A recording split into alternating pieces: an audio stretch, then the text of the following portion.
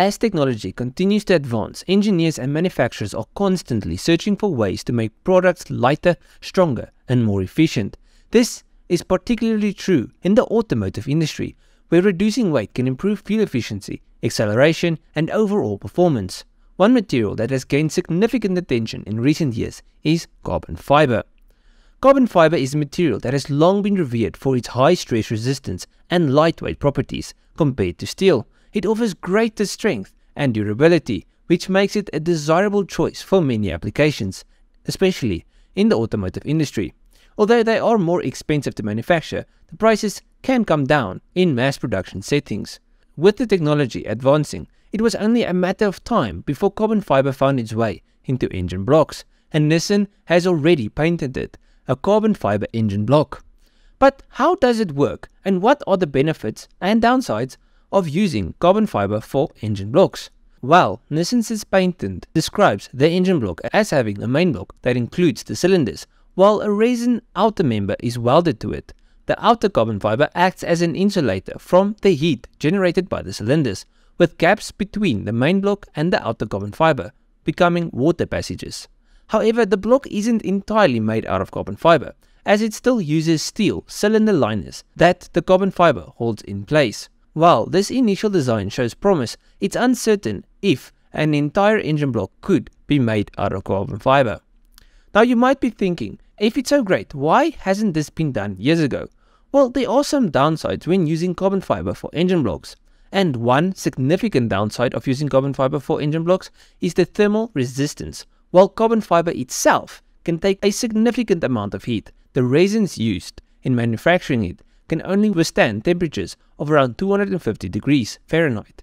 And this is why the design includes the steel cylinder liners, as they can handle the heat generated by piston friction. Another issue with carbon fiber is its vulnerability to oil, antifreeze, and fuel.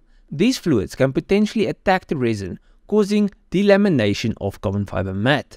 Again, not ideal, and if you have ever worked on an engine, you would know most engines have some oil on the block, whether it is from work done or gaskets starting to fail. It's really difficult keeping an engine super clean. That said, using carbon fiber as a main material in an engine block also has some great advantages. You see, despite the downsides, carbon fiber blocks are still really good. Carbon fiber has a lower thermal conductivity than steel or aluminium, which means more combustion energy is kept within the cylinder. Carbon fiber also has a higher strength to weight ratio, which means that it can provide the same durability as an iron block while being much lighter. And with engines, lightness is king. You see, the lighter the vehicle, the less energy is needed to move it. So there are some pros and some cons when using carbon fiber. But are there any other alternatives? Well, iron has been the go-to material for engine blocks for a long time. Other materials like aluminium, magnesium, and titanium have also seen some use. Aluminium engine blocks have been around for years, and magnesium alloys are lighter than iron, although they're not as strong. In many of the newer cars, you would see an aluminium block, but when tuning, these blocks are less desirable, since high levels of boost put a lot of strain on the engine block and all other internal components. With iron blocks, you have strength, but they are really heavy, and alloy, you lose a little bit of the strength, but you drop weight. So sometimes it's difficult to decide which one is best. Now, if neither of them fit your fancy, there is another option, titanium, but its high cost and difficulty in machining makes it impractical for mass production.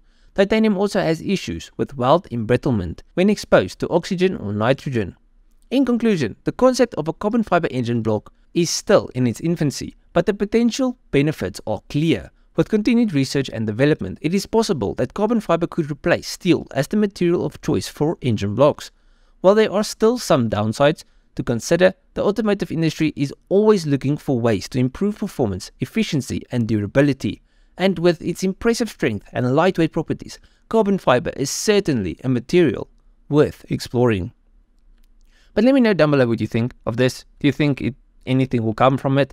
Do you think they'll actually use it? Because it's going to be a bit expensive, especially in the beginning. And when stuff are expensive to start with, most of the time people don't even pursue it. So let me know if you think anything will happen from it. But I do know it's not the first time they built engine parts from carbon fiber. I've seen stuff where people build carbon fiber bond rods. There's some cool stuff out there. If you want me to look more into those things, let me know, and then I'll make an entire video on that. Otherwise, let me know what you thought of this video. If you liked it, you like all of my other stuff, so just go through my channel, see if there's something else you like. I'll check you guys in the next one. Cheers, eh?